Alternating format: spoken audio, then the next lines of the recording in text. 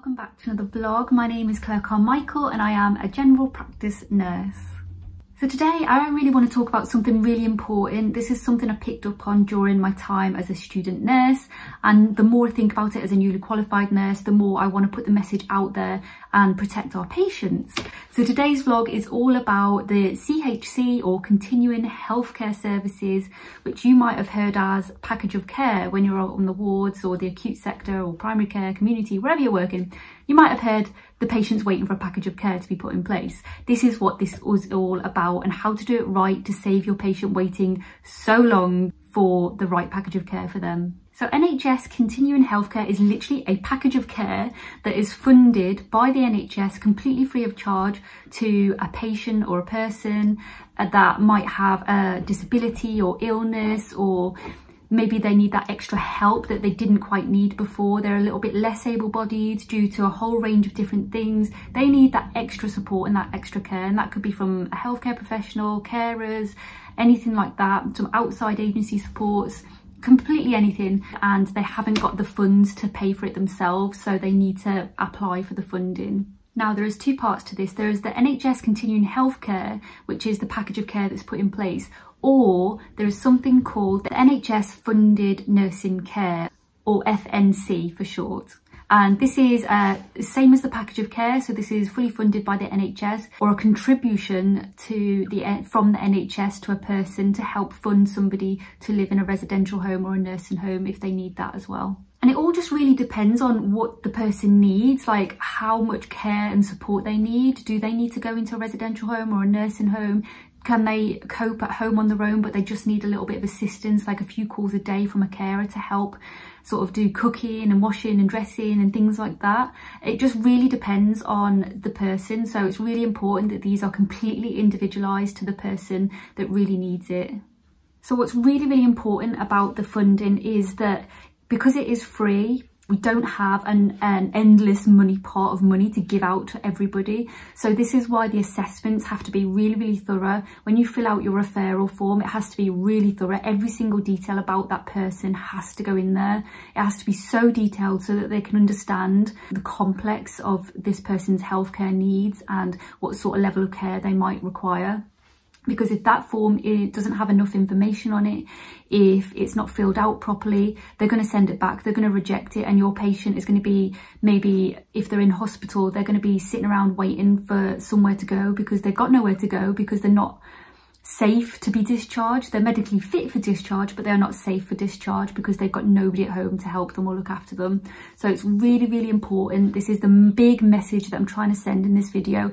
Make sure, if you are that person filling out the form, if you're a student nurse, if your mentor is filling out the form, go through it with them and just look at the amount of detail that they're putting in there. And if you don't think that there's enough detail, please voice your concerns and just say, do you know what, I'm really worried that there's not enough detail in here, and I really don't want this to bounce back, because that's what's going to happen, and that poor patient is going to wait unnecessary in bed. They're going to be at more risk of hospital-acquired infections. They're going to be under a lot of stress. Hospital is not an ideal place for anybody, so really want to get them home as quickly but safely as possible. It's going to save that patient a lot more time. It's going to be done a lot more safer, and it's just going to take the load off the nurses as well, because the nurses are going to have a lot more work on their hands. They're going to have to refill out that form, and it's just going to save unnecessary sort of distress to everybody involved, I think. So it's really, really important that you fill out those forms, because I went with the CHC team for a day, and I saw the types of forms that are being filled out and how ruthless they have to be, because they've got so many to go through. They need to prioritise the patients just like you will. You go with the person that needs the most, and you start with that. So you want to make sure that those all of the details about that patient's needs, healthcare needs, you know, we're not talking about are they happy, are they like artwork, or we don't want to know the list of hobbies and things like that. What needs to be on there is their health needs. You know, they can't wash and dress themselves, they are struggling to feed themselves, they're struggling to get to the toilet because of the mobility, they're completely bedbound now, they need turning every hour. All these different things you need to put on there. whether they've got a catheter, whether they've got any mobility aids, like literally every detail about this person, health-wise, you need to put on that form. If you need to write on extra sheets of paper, you write on extra sheets of paper, because it's better to put it all in there than not have enough and that poor patient be denied funding as a result, and you have to do a whole new referral. So why am I actually doing this vlog? So this is story time, guys. This is how I have been led to this point now, and why I think that it's really important. And the reason why I want to explain this is because it'll help you see the importance of this and getting it right for your patient. So I really want to make it stand out so that you can understand where I'm coming from. So first things first, when I started out in healthcare, I was a healthcare assistant. This was 2005. And we had a patient that went into hospital and then they were discharged back, but then they had a readmission. And at the time I was quite new to it. I was unskilled. I didn't really know what was going on at the time. Literally, this was like my first month there working there.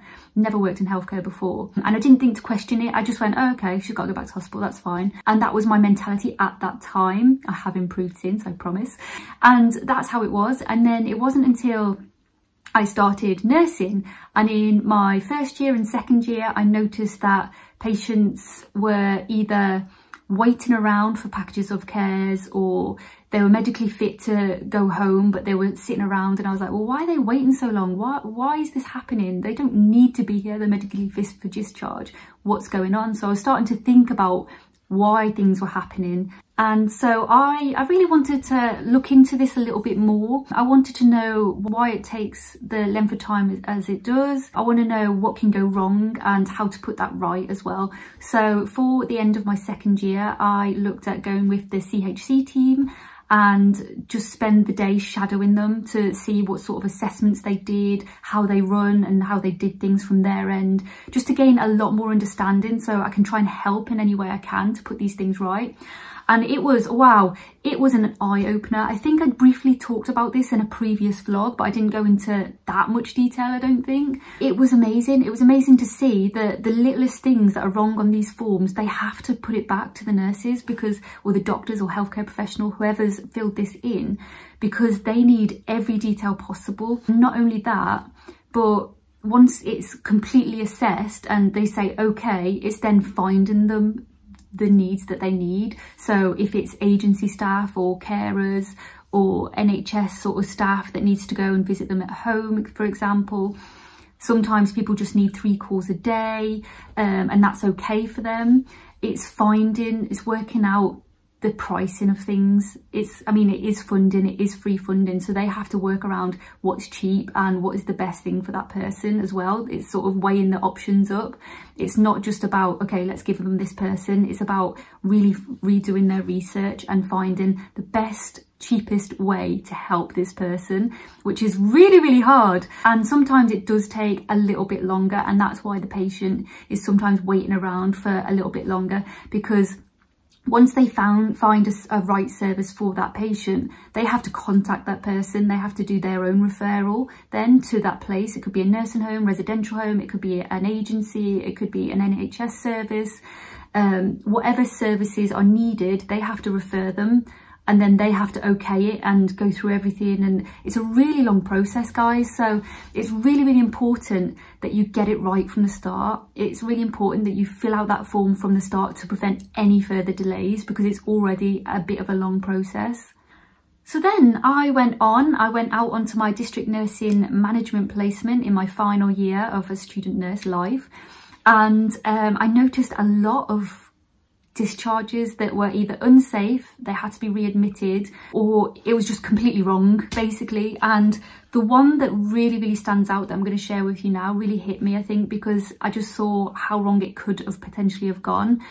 So we had a patient who shall not be named for confidentiality reasons and all of that. Anyway, this is a lady who, she only had a couple of carers look after her, and it wasn't an all-day thing. They would just pop in once or twice a day, and that was it. That's all she had. And she wasn't coping at home anyway. She was constantly having falls and things like that, and she was bouncing back and forwards from hospital readmission after readmission because of her care needs weren't being met at home. And the last time she got admitted to hospital, they found a load of other problems going on with her, and she was actually end of life. However, she didn't want to die in hospital. She didn't want to go to a nursing home. She didn't want to go to a residential home. She wanted to go home, and they respected that. Fair enough, they did respect that, and they said, okay, she has capacity, we have to respect her wishes, she needs to go home, and we're going to put in a package of care for her. So they did the referral process, all of her needs. I mean, this lady was completely bedbound. She had a grade 3 pressure sore. She needed hourly turns basically for that pressure sore. She was unable to feed herself anymore. She couldn't get up to go to the toilet. She was completely immobile. Really went downhill while she was in hospital. And the package of care came back, and it said that she was on for 4 calls a day, but these calls were only like 20-minute calls. It wasn't a long period of time. And me and my mentor sat and we looked at it and we were just like, this isn't enough. Like, this lady is end of life. She needs constant turning. She needs assistant with her meal times, and she needs a continence assistant. She needs so much. Like, this lady deserved more and she needed more. This wasn't safe to discharge that patient with just 4 calls a day and nothing in the night. This was just daytime calls. And we really struggled with this. So my mentor got on the phone to the nurses, and the first thing she said was, do you know what this package of care entails? Yes, it's 4 calls a day. Okay. Do you know how long those 4 calls a day are? No. And she spoke to a number of nurses and the ward managers, and nobody knew what a package of care meant. Nobody knew what it entailed. They just knew it was 4 calls a day. That's okay for that patient. And they didn't have a clue what was going on. And my mentor said, you know what, this is really unsafe. Like, this is almost neglect. You're neglecting this poor patient who is end of life. They haven't got enough care to meet their needs, and you're about to send her home really unsafely. And the other person, they couldn't see it because they didn't know what it involved. They weren't aware. And what we think happened, we never got down to the bottom of it, but what we think happened was they just didn't put enough information on the form. We suspect that they didn't put that she was end of life for a start. They think that they just put the minimal things on the form, when actually this lady needed a lot more. And so we fought hard for this patient. Unfortunately, this patient was sent home anyway with these 4 calls a day. So as district nurses, we popped in extra. We were doing extra visits to this person, visits that weren't scheduled, they weren't necessary, but we cared about this patient, so we were going to make those calls. She was on everybody's list every day to check, and just while we were waiting for the extra care package to be put in place. And eventually we finally got it into place that this patient got the needs that they needed. They had 24-hour carers coming in. They had a night sitter. It was amazing. She actually got the care that she needed in the end. But I just wanted to show that if you don't fill out that form correctly, if you leave the slightest little things, that patient's going to get the completely wrong care package for them. And it's no one's fault. It's not the CHC's team, because they can only go with what they were working with. The nurses on the wards assumed that would be okay because they didn't really know the patient. They didn't know what she was like at home, whereas the community nurses did, because they cared for her quite a lot anyway in the community. And it just seemed like there's this missing link somewhere connecting everybody. And this is why now, because I've been recently talking about these things with colleagues and package of cares and things, and it's reignited that passion that I had. And this is why I'm doing this vlog today. I want something done, and I'm not too sure what it is. I'm not too sure, but I thought doing a vlog about it will raise awareness. Writing about it will raise awareness and hopefully spread that message that just be careful, be mindful of when you're doing your referrals. Know what a package of care is. Know what those 4 calls a day entail. Get that information from the person at the end of the phone and work together with people. If this patient has district nurses and is known to the district nursing team, speak to the district nurses, speak to their GP. Get a whole picture of this person, because it's holistic care. This is what we're taught in university. You need to treat this person as a whole. You can't just work on what this person's like in hospital, because that person in hospital is completely different to how they are at home. Trust me, I know, I've been in all these different settings. This person is completely different. So you really need to do a whole assessment yourself. And yeah, it is going to take that little bit longer. It's going to take you a lot of writing. Your hand's going to ache with the amount of information. But you know what? It's going to save a whole lot of trouble. It's going to save readmissions. It's going to save this person waiting around. in a bed that could potentially be used for somebody else. It's going to save you a lot more of a stress on the wards if you're on the wards. It's going to save a lot of hassle, guys. So just put that little bit of time in to protect your patient, because that's what it's about. It's about protecting your patients, making sure they're safe, making sure they get the care that they need and deserve, making sure their quality of life is improved as a result of it. And just, it could actually save a life. If that woman was discharged and nobody left and nobody took initiative to do anything about it, she could have died. She could have tried to get out of bed and fell over. She could have been lying there for a long time without anybody knowing. There could have been a whole lot of things going wrong for that patient.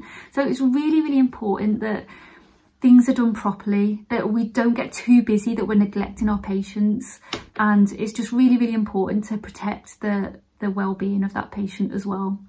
Sorry, I feel like I've gone on a bit of a rant, guys. So I know there's amazing people out there, they fill out the forms beautifully, and it's not often or it's not every day that this happens, but it does happen, and it happens frequently enough for me to notice and for me to say, do you know what, something needs to be done about this.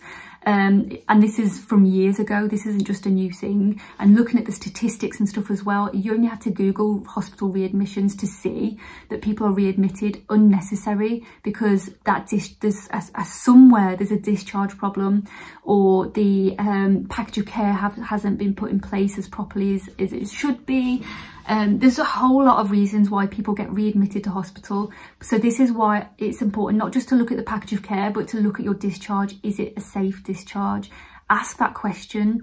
1 in 4 people commented saying that they never got asked the question, how is it at home? Do you have enough support at home? Are you managing at home? So it's really important to ask these questions to your patients. Even as community and GP nurses have to ask these questions. Are you managing? I asked it last week to a patient because all of a sudden they couldn't walk as far as they could, and I had to have that conversation with the patient. Do you know what? Do you have any support? Are you okay cooking for yourself and getting yourself washed and dressed?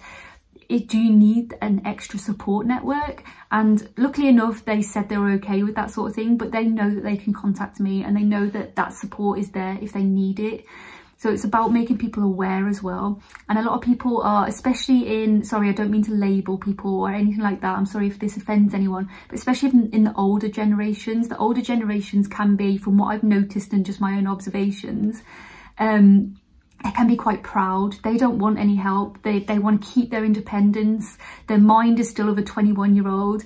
And this can be really, really difficult to have those conversations and sort of get them to think differently. So it's about knowing your patient as well and having those conversations with them and communicate it in a way that they can accept it and say, okay, this is okay. And yeah, I'm going to stop talking now because I keep talking and talking and talking. This is going to be really boring and you've probably switched off.